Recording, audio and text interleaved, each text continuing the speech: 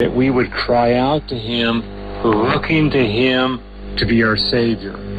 Like the publican of old in Luke 18, that cried out to God for mercy, and God had mercy upon him. Of course, it was only God motivating him to do that, and God blessing that, and God fulfilling His will in him, that he became saved. But nevertheless, that passage and many passages in the Bible encourage us to cry out to God for mercy, that God is a merciful God, that He is saving, that we can trust that He is saving today, and that faith cometh by hearing, and hearing by the Word of God, as we read about in Romans 10:17. I think this passage that we read in Matthew 24 and verse 30 is a great opportunity, a great reminder for us to look at ourselves, to examine ourselves, to see if we're in the faith, reminding us that there is a judgment day coming.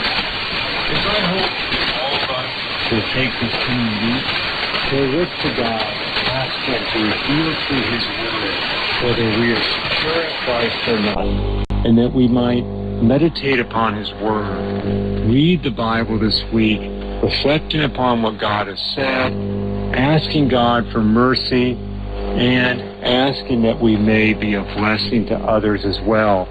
Because we want to have a concern about our fellow man, too, that he, a fellow human being, so he or she might be saved. Until our next study, may the Lord richly bless you. Goodbye. Thank you for listening. Please join us again next time.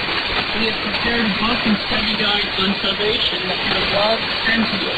Please write today for your free copy.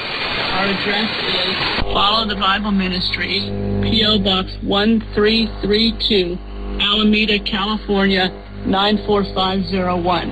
Our website is followthebibleministries.com. Email us at followthebibleministries@yahoo.com. Follow the Bible Ministries is entirely listener-supported. The contributions of listeners like you enable us to continue broadcasting on this station. May the Word of God dwell in you richly.